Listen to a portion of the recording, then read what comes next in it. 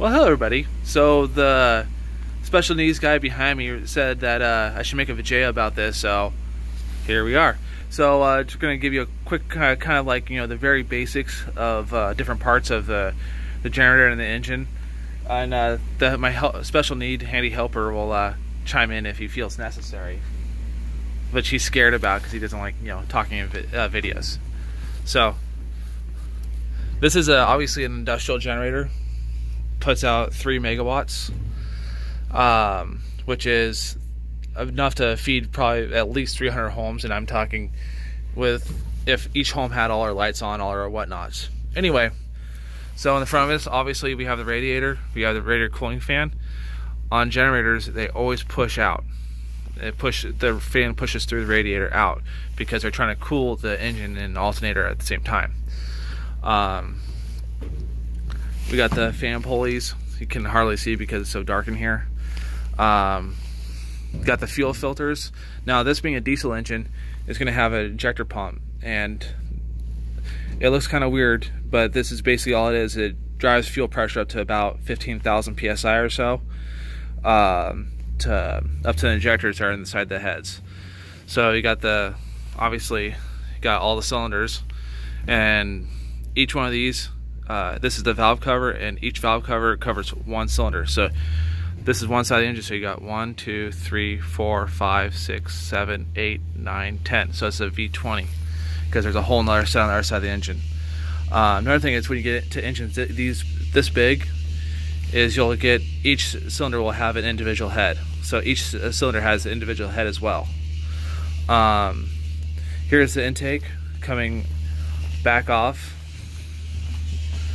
of the intercooler, which this is an air to liquid intercooler to cool the air coming off the turbochargers, which are up here.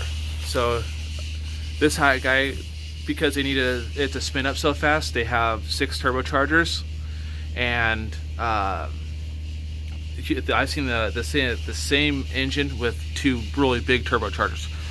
What this makes it do, what this does for it is it makes it the engine spool it faster, react to instantaneous power draw faster, as for what I'm told.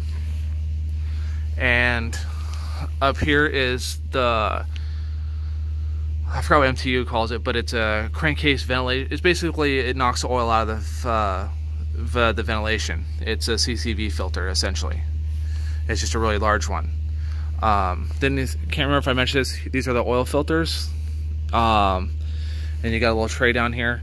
If you change the oil while they're these filters, just after you run, these filters are full of oil. And just so you know, this whole head holds about 6 gallons of oil. Down here you have the battery charging DC alternator. I think it's 150 amp, and I'm just trying to go do a fluid motion backwards. We got the fuel lines. This is a fuel inlet, or excuse me, that's a fuel return. This is a fuel inlet. These are going to 3 fuel water separators. Trade name is Raycor filters. Everybody knows them. That's in the field. They're used as a primary filter to knock the filter down. I think it goes down to like I think now 10 microns. Then it goes into these fuel filters that knocks it down to like 1 micron. So, and I think this one's missing paint because someone pulled it off to prime it. You got the fuel priming handle for when the fuel filters are empty, because you don't want to fill the filters up with dirty fuel, and you're shoving fresh fuel through the system to get the air out of it.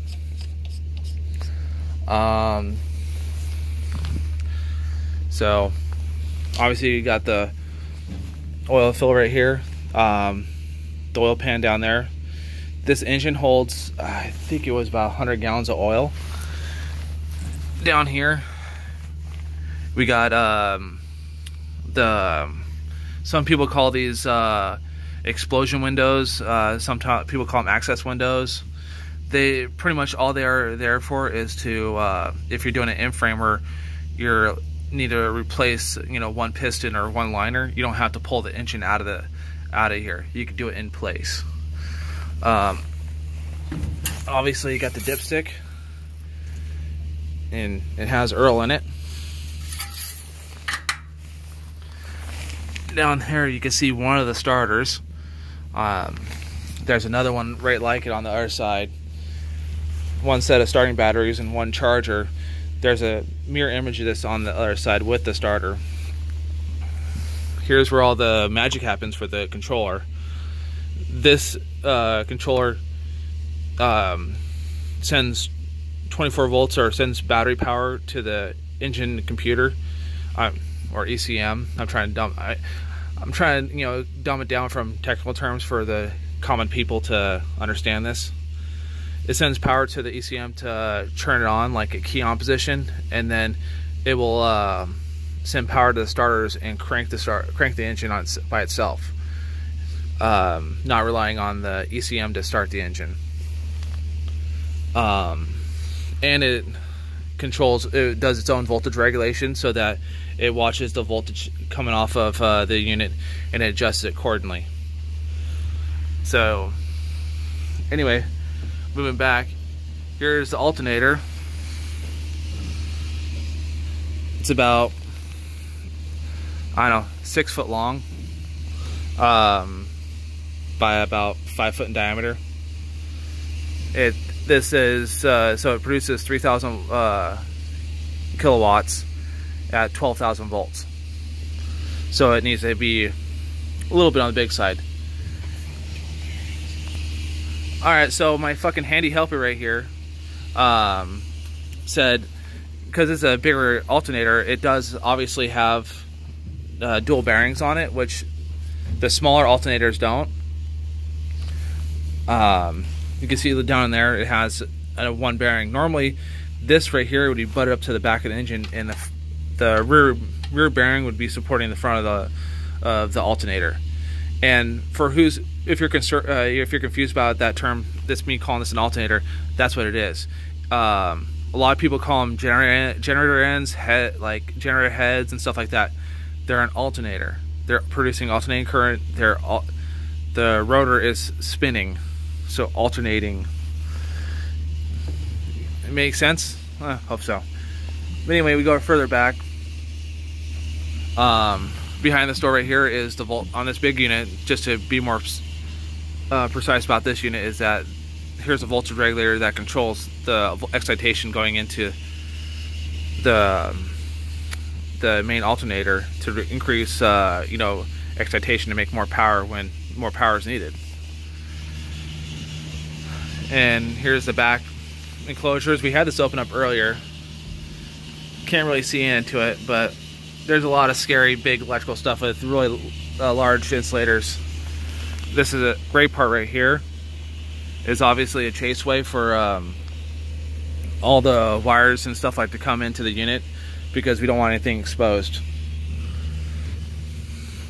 So come over to here, and you can see it's 3,000 kW.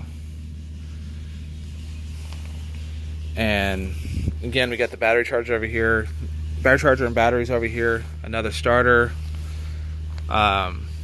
Here's the ECM for the engine. This was electronically controls all the fuel system on it. Anything that has to do with the engine, this controls it.